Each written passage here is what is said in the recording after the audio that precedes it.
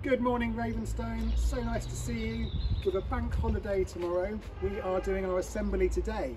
And I'm lucky because I've got three wonderful helpers here with me who are going to be showing off your brilliant home learning. And I'm also going to be reading you a poem that Lena in Year 6 has written. So to start off with, let's hear from Elijah. What home learning has impressed you?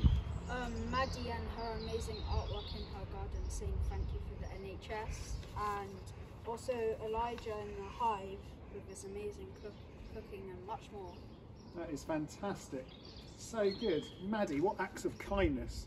And we know that's our whole school challenge this week. So any act of kindness that you've been up to at home, please fill in our survey because we're going to be making a video and putting everything together to show the community how brilliant we've been. Thank you, Elijah. Amber, what would you like to show us today? So I have Harry with his amazing work, and I have Kelsey with her amazing little tree house. Look at that. Hold that tree house up, Amber. Look at that tree house. Look at Harry. I would ask you a question right now, but I'm not sure if you'll be able to answer me. So I'm just going to say the creativity there with nature, with Harry using his petals, Kelsey using the bark around her garden to create these two wonderful images. Well done, you two, and Amber, thank you so much for sharing. And James, what have you got to show us? So first of all, I have Josh with his amazing artwork. Josh and his creative artwork. Look at the colours Josh has used. That's brilliant. And then I have Emilia. It's doing Joe Wicks. Emilia is doing Joe Wicks because we know staying active right now is so important. Thank you guys for sharing that. Amazing.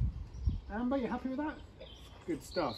And we know this week so many of you now are using Google Classroom for all your learning. So your teachers every day can see the work that you've submitted. And I know they're so impressed with what you've put together, especially the videos you've been sending in. So well done to everyone who's on Google Classroom and learning in that way.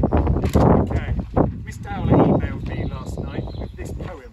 She said the PSHE lesson she taught and the work the Year 6 children produced was incredible.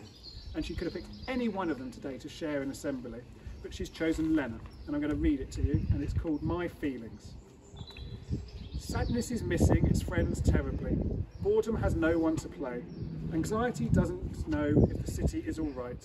Lonely just sits there all day. Confusion hasn't got a clue. Hatred stares at the wall non-stop. Negativity has a list of bad things to state. Anger is so furious, any minute now, pop. Acceptance just gets on with its duties. Relief knows there's more time for its presentation. Hopefulness encourages others. Love cuddles best in this situation. Happiness cannot wait to spend time with its family. Pride is proud of showing in mine. Gratitude doesn't know how to thank the NHS. Positivity says, we will get through this time. Lena, fantastic poem. Thank you so much for sharing that with the community. All of you are being fantastic. We do miss you all so much.